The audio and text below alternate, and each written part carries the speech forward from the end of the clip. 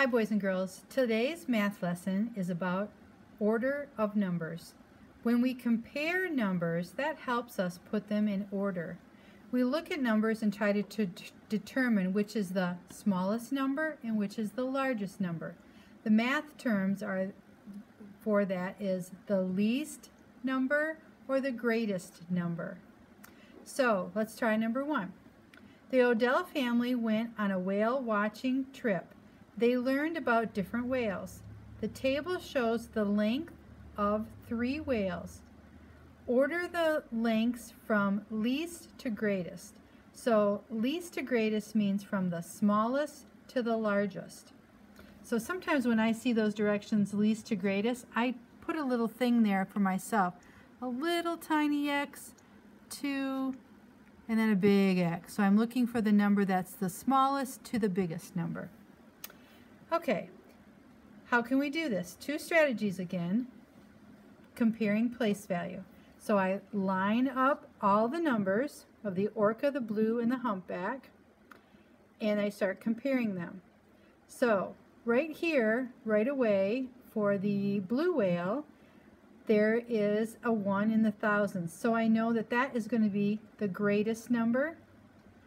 And I'm now looking for the least number. So which is smaller? Well, I have a 7 there in the hundreds and a 2. So I know right away that 260 is less than 744, which is less than 1,128. So the orca is the least or smallest of the whales.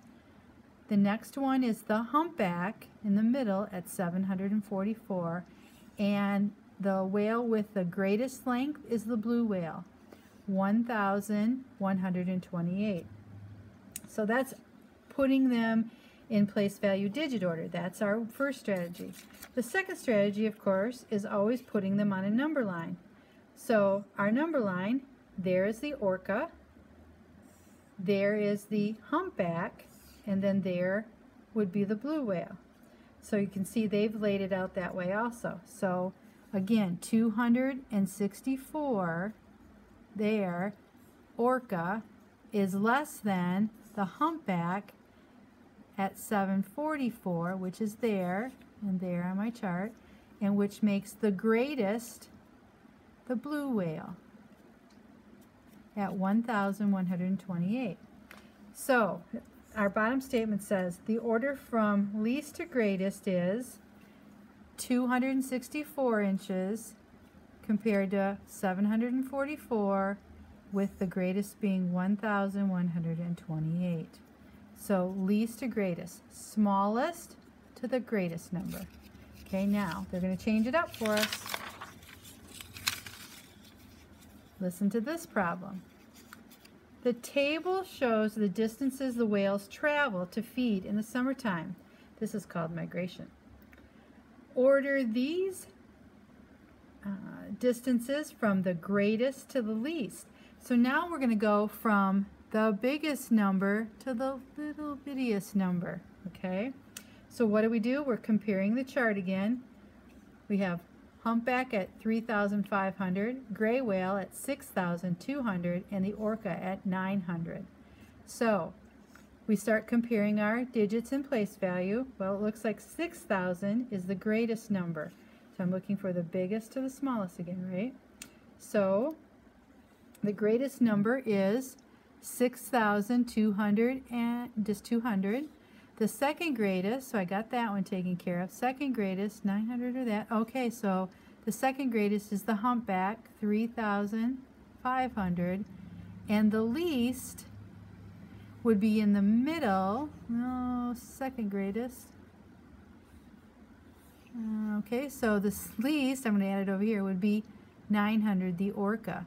So then it gives me that equation. So I would say 6,000 is greater than, remember it always points to a smaller number, 3,500, which is greater than 900.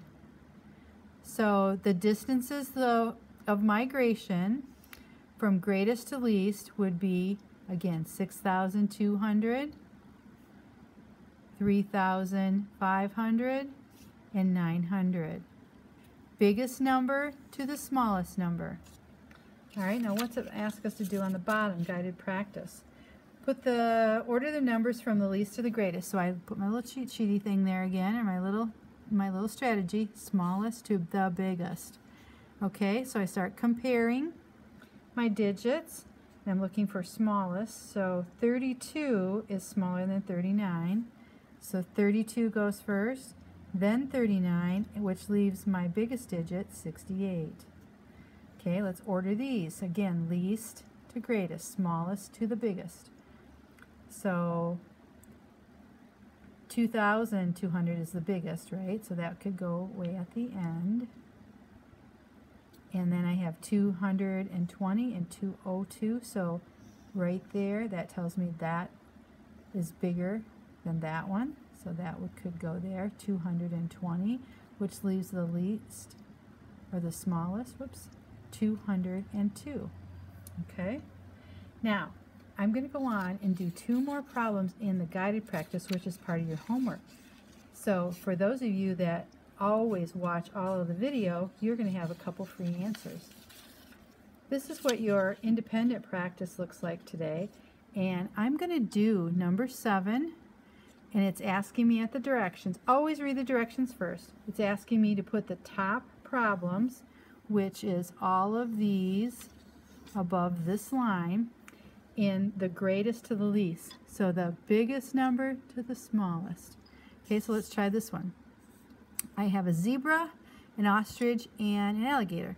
So greatest to least. Which number would be greatest? Oh boy, an alligator. So 1,000.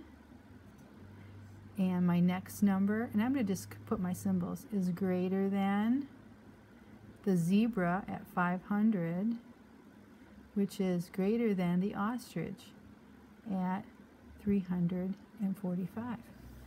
Okay, let's try one more. Below the line, it's asking you to put these into in order from the least to the greatest. So my smallest number to the biggest number. And I'm going to do number 14. I'll move it over just a little bit. So this is the number of students in each of these schools. So lots of kids go to these schools. So again, smallest to greatest. So I start comparing. That's a really big number, 3,000, which I look now at these. Which number is smaller here? Well, right away I notice in the tens, this one's going to be bigger than this one, right? So my least or smallest number is going to be 2,500 is greater than 2,530, whoops, can't write over that, 36, which is greater than 3,002.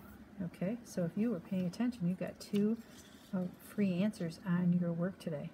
All right, bye for now.